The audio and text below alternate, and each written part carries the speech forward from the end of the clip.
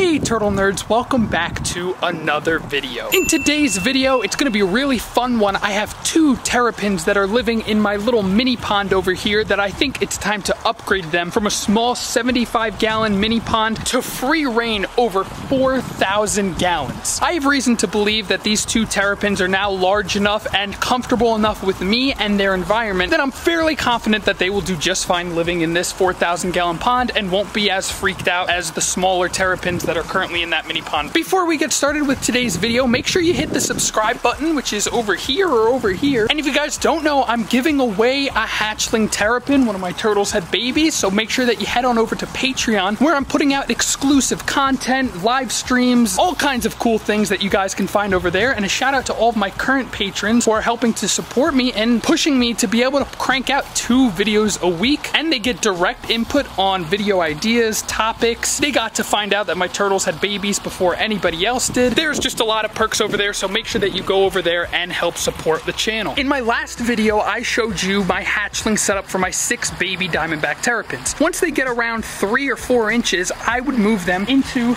this mini pond.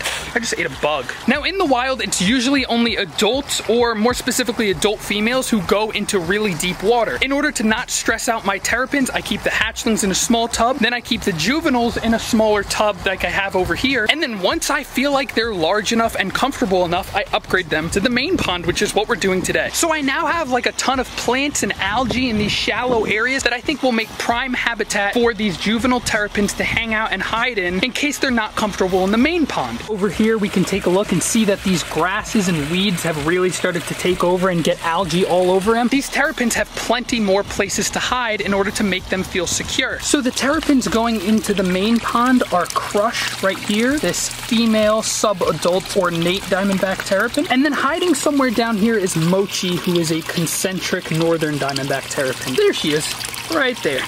But she's gotten quite large and I think is ready to be in a larger environment. You see her head's absolutely massive and she's put on a lot of growth since being put in this little outdoor enclosure. All right, let's get this going. So first let's get Crush right here. Absolutely beautiful.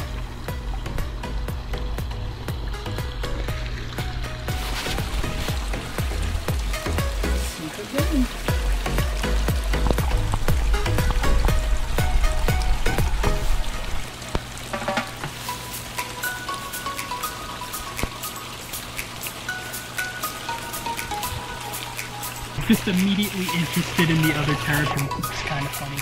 Hi!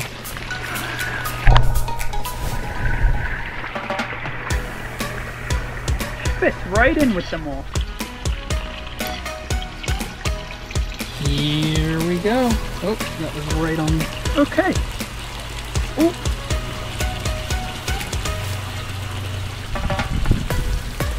All right, little Mochi. Here we go.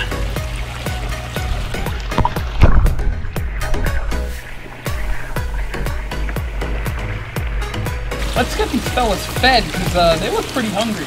Crush seems to really like Bean. That's kind of funny. And Mochi is kind of nowhere. Oh, there's Mochi. Sticking her little head up. Oh, there she goes.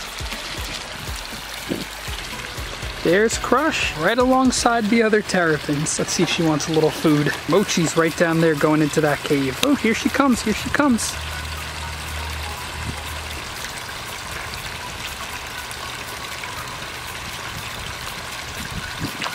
So overall, I would say that these two are adapting fairly well into life in a new enclosure. Just a couple minutes in and they're already eating and responding very comfortably to me.